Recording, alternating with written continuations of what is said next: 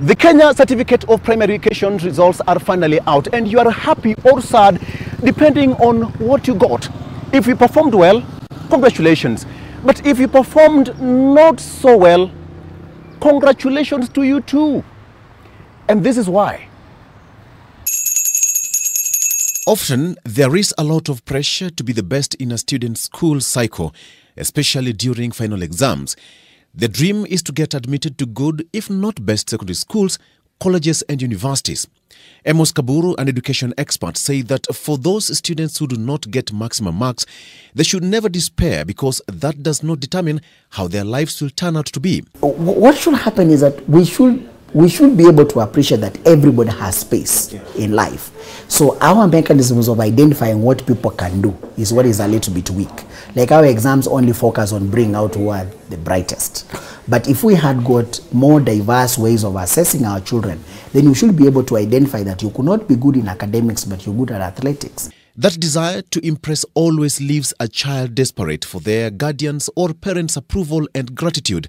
But when this thought and zeal is crushed by a poor report card, the effects can be tragic. Just days after the KCPE euphoria, a boy committed suicide because of his paltry 170 marks out of 500. It is reported that the boy had told his friends that he would commit suicide should he fail to score 350 marks and above. His body was found dangling on a tree in Oldonyo Sabuk in Machakos County. Tukifikiria kona wao akurudi nyumbani mapema. Arabu asubuhi mama yake alipoamka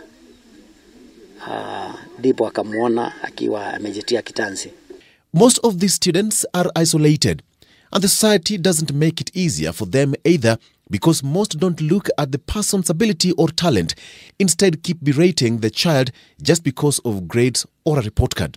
There is the reality of people who mature with time, and we have seen many cases of people who didn't score very well in primary, but they went to secondary school and they picked up because of maturation and many other factors. Amos says that students have different modes and strengths in learning, and sometimes formal education doesn't work for many students, and this is in line with the government's push to implement the competency-based curriculum that will accord all students an opportunity to excel in all spheres of life. Sasa kama mtu amebarikiwa kuwa carpenter ambaye ndio atakuwa mjenzi wa manyumba kubwa kubwa Kenya hii, kwa nini wewe mzazi umlazimishe ati wewe utakuwa daktari? Na huyu mtoto hata akiona site ya damu ya mbuzi anasirai, lakini wewe unamwambia wewe utakuwa daktari. Hata damu ya mbuzi akiona yeye ana faint tu. The importance of education cannot be denied in life, but some people are not able to complete the education or achieve the highest marks due to some reasons. Therefore, it is ideal to recognize the little efforts made by some of these candidates, nurture their strengths and hidden capabilities, because they may just be the next leader or person who changes and shapes destiny in future. Don't ignore them.